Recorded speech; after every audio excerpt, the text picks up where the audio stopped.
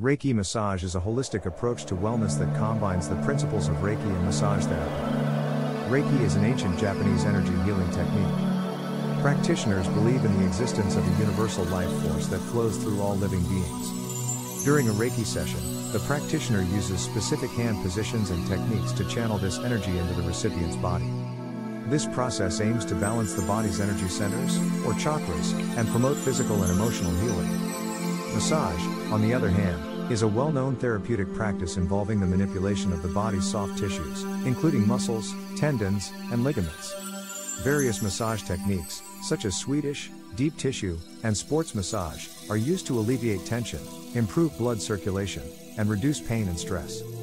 In a Reiki massage session, these two modalities are combined.